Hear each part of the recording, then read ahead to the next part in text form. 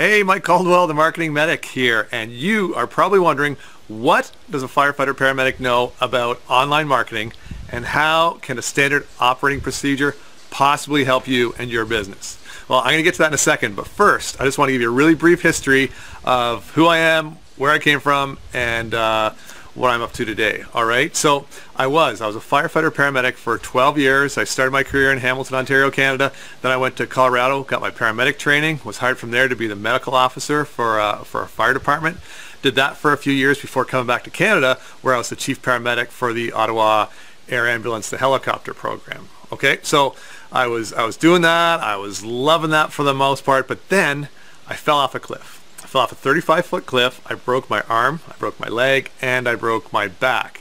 And what that did is that that created a bit of a pause in my paramedic career. It was a bit of a hiccup. I was off work for a while, and I think for anybody who's had a near-death experience, it causes them to reflect and to think about what's important to them, what they really like, what they don't like, and how they want to spend their life. And although I loved working on the helicopter, my thing was nights were very painful for me. I'm not a night person. Anything after midnight just makes my body physically ache. And I also have a bit of a problem with authority. I don't like taking orders.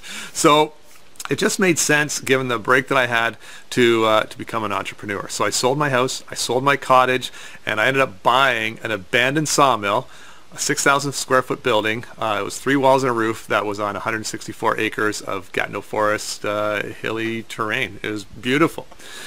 So what I did is I sold my house, sold my cottage, bought this place, and I went to work and I built some businesses. And I built some really amazing businesses, and all the customers that came here, they told me how what I was providing was better than anything else out there in the market.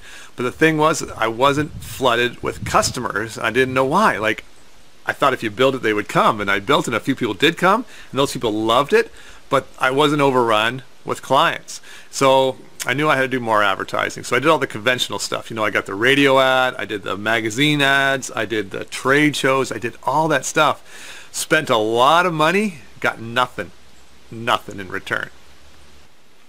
And of course, I had a website as well. I hired somebody to build me a website for each one of my businesses. You know, you have to have that.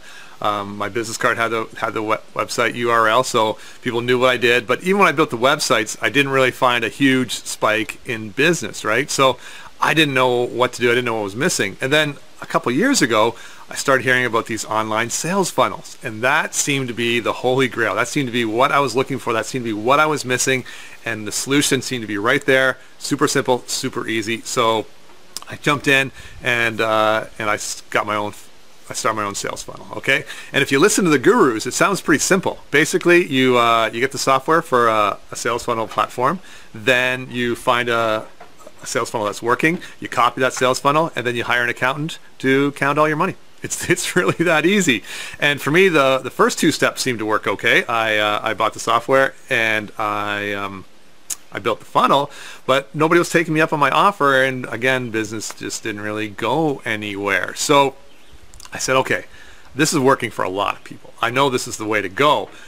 I'm just doing something wrong. So I started to do the research, and that's where my mind was just like crushed with all the information that was coming. There's just so many things. There's just so many platforms. There's just so many different things that I was told that I needed to have a profitable sales funnel, and it was just too much. It was just too overwhelming. So what I ended up doing is I went back to the basics. I went back to my firefighter. I went back to my paramedic training, and for every huge crisis we had a standard operating procedure, okay? And that's where we looked at the most critical things, and we followed them step by step by step. Now, when I worked on the helicopter, this was a multi-million-dollar helicopter with the highest grade tools in pre-hospital care. This was cutting-edge stuff. Doctors in the ERs didn't know how to use most of the equipment I had, all right? So, but the thing was, with all these tools, with all these skills, with all this equipment that I had, it didn't really matter if I didn't attend to the patient's ABCs, their airway, their breathing, and their circulation. Those were the 3 major components. If I could just manage those 3 things, which I could pretty much do without most of the equipment, then my patient would do pretty well if I could get them into the hospital, okay? And so that's what I started looking at for my online marketing. What are the ABCs of each step in an online marketing funnel. All right, so I broke it down from like product creation to customer identification to the funnel build to your value ladder to the email follow-up. Each one, they have their priorities. There's usually 3, and I've called them the ABCs, and I've created standard operating procedures for each one of these steps. Once I started doing that, my businesses here went crazy. 2016, all my weddings were sold out. Last winter, all my races were sold out. This summer, I think these races are close to selling out as well. I've doubled the number of outdoor education trips that are coming here now. So when I applied those standard operating procedures to my own businesses, they worked.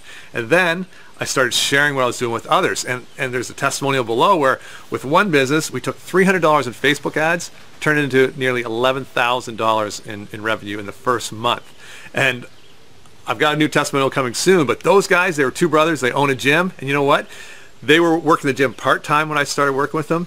A year later, they're now both full, they quit their jobs, they're both full-time at the gym.